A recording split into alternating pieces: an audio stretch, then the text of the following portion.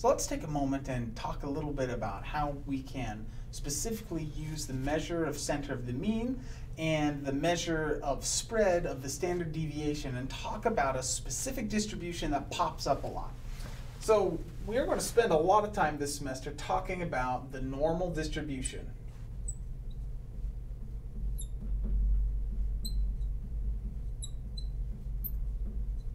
Okay, so this distribution, sometimes called like a bell curve, sometimes called a Gaussian distribution. It's got a bunch of different names, but ultimately it is a distribution that has this basic shape to it. So it's going to look like more or less kind of a bell or this hill kind of thing. Okay, and for this lecture, we're just going to kind of introduce some of the concepts on it. This is not everything that's true about the normal distribution or all the things we can utilize about it, but we're just going to talk just a little bit about the mean and the standard deviation and something new that's called the z-score with respect to our normal distribution. Okay, so the nice thing about the normal distribution is that it is symmetrical, which means about this line, if we were to fold it, like doing a piece of paper or something, that each side would match up with each other perfectly. So it's symmetrical, and because it's symmetrical, that means that data that follows this pattern, the mean and the median, are both right there, which is kind of handy. Because sometimes when we have some distributions, sometimes the mean's better, sometimes the median's better. In this one, it's nice. They're the exact same point. Okay, so we've got the mean and the median. And a normal distribution is defined by where the mean is, because we got to know where the center of the hump is, but also by the measure of spread of the standard deviation. Okay, so handy thing when you're drawing a quick normal distribution. The distance from the mean to where one standard deviation is exactly where the inflection point is. Now if you remember from geometry, inflection point is when a curve changes from concave up to concave down. So here we go, we've got concave down here, and we've got concave up here, and since it's symmetric, it's at the exact same distance either side of the mean. So if we kind of go from the mean out to the inflection point and down, this distance right here is equal to 1 standard deviation. And I'm just going to simplify that by just saying standard deviation like that. Okay, so that is basically how a normal distribution is defined. And so no matter what your mean is or what your standard deviation, let's say you had a mean of 50, we could put the number 50 in here, and had a standard deviation of, I don't know, 7, we could put the number 7 there, and then that distribution would represent that specific scenario. We could also change the mean and the standard deviation, but the basic picture always looks like that. One standard deviation is from where the mean is straight across to where the inflection point is, and that's one standard deviation. Okay, so now let's say that we are looking at a specific measurement. Okay, so let's say that the mean, equals, we'll put 50, and we'll have the standard deviation equaling 5. And then let's say that we have some event where we all of a sudden got the number 60. So our observation is equal to 60.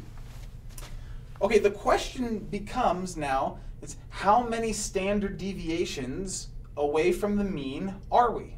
Okay, so we could see that from 50 and 55 would then be 1 standard deviation, and if we go another standard deviation, the same distance up again, let's go ahead and label these. So this would be mean is 50, standard deviation is 5, so this would be then 55, and this would be 60. So how many standard deviations away from the mean are we? We are 2 standard deviations away from the mean.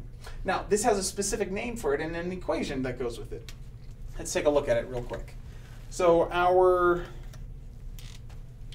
equation for number of standard deviations away from the mean Well, we can do this very simply as saying, we can do exactly what we did. What we did is we took our observation, which was 60, and we subtracted it from the mean that we had, which was 50, and we divided by the total number of standard deviations that we had. We counted how many standard deviations? 5. And that's just going to be equal 10 divided by 5, and that equals 2. So the number of standard deviations away from the mean that we are is 2. This has a specific name. We've given actually this concept a number, or a variable, and it's called the z-score. So what you have is z equals x, that's your observation that we made, this specific observation, minus mu, minus the mean of our normal distribution, divided by sigma. And sigma is the standard deviation. So I'm just going to put up here some extra little variables, and we'll put mu here. Okay, so the z-score not only tells us how many standard deviations away from the mean, but check it out, it will also give us the direction. So let's say we had another measurement. Let's say then that we'll have this be x1, and we'll have a new measurement, we'll say x2 equals 45. And we want to know the z-score. Okay, we can plug that in. Let's try it. So here we've got 45 minus 50 divided by 5. That's going to be equal to negative 5 divided by 5, or it has a z-score of this time of negative 1. So this z-score equation not only tells us how many standard deviations away from the mean we are, but it also tells us which direction. Negative being that we had an observation that was less than the mean, and positive being an observation that we have that is greater than the mean. And we will go into a lot more detail with this later on in class, but as an introduction, this is how we can kind of use the mean and the standard deviation, and we can talk about how many, so mean and standard deviation with respect to the normal distribution. And when we have an observation, we can talk about how many standard deviations away from the mean our observation is. The further away from the mean our observation, the stranger of a result it is. The closer to the mean it is, the more common of a result we have.